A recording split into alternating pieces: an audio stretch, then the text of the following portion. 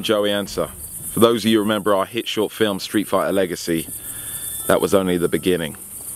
It's been a long, difficult, hard road to get to where we are now. It's taken almost 4 years of creative development, passion and dedication. But my great team and I are finally here and we're about to start filming our live action series, Street Fighter Assassin's Fist.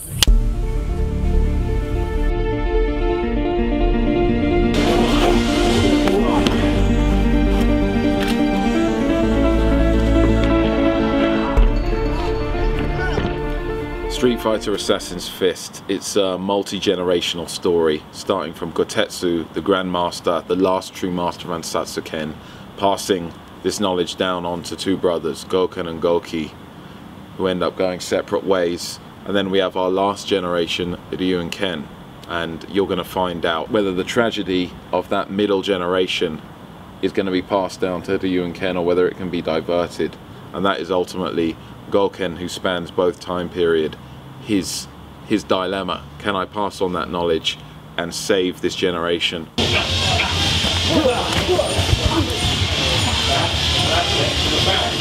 Is it going to block your attacks or go into your stomach? It does. So it's almost like an outwards. But then I think, boom. Joey is keeping 100% faithful to the fighting style of these characters. Assassin's Fist is the English translation of Ansatsuken, which is the assassination fist killing Japanese style that was developed in feudal times that Ryu and Ken are practitioners of. They're the last torchbearers of this style. Well, I've actually only known Chris in person for the last couple of weeks that we've been prepping for the shoot, but it's already evident that, you know, it seems like we've been training under the same master for years. We've got the Ken Ryu bromance kind of going on here, and you know, there's a great rapport. Hey, come on, yeah, that coin now. Okay, so, okay. yeah, it's been great training together, working through the lines, and there's definite rapport there. That's you know what Ryu and Ken's all about. They're the best of friends, and they're the bitterest rivals as well. Agreed. Sort of competitive. So we're wrecking the locations today, and they are stunning. We've got Akuma's cave, which is just epic in proportions.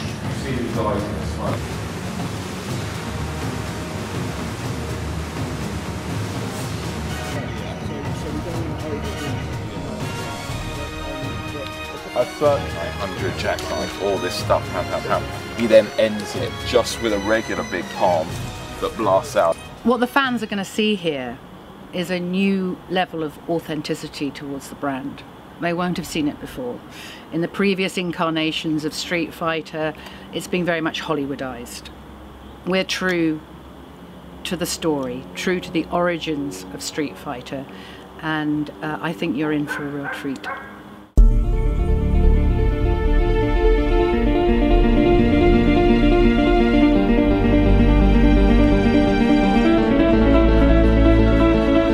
The costumes are so authentic that it's like the characters literally stepped out of the anime. You know, after I read the script for Assassin's Fist, I was kind of blown away. Don't you still know me from last time? Yeah? Watch me clear that debt. 見てみろ、ゴーキ。自分で自分が抑えられてないじゃないか。待てるんだったら待っちゃいい。だが俺は可能性の限界に読むんだ。余計な邪魔でするんじゃねえ。 The weights.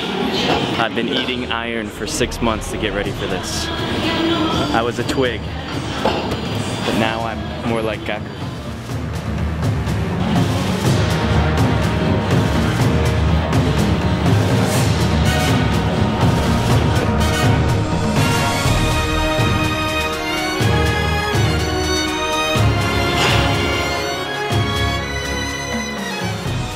Going to try and get them in the series. Part of Goki's training regime, his training's going to be stepping up to the next level, so getting in a lot of difficult bodyweight exercises, gymnastics, strength stuff is something I really want to get in. It's like going back to the old Rocky training montages.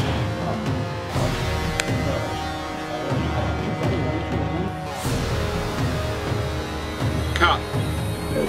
Very good, Akira. You can stay 100% faithful and make it work in live action. It just takes hard work. Yeah, and that's where we're going to come in and redefine this genre. You know, we've got the passion for it and we know so much about this source material. I think even die-hard fans are going to be surprised at the level of detail we're putting in here. And we can't wait to show you why this series is going to be so different to anything else you've seen before.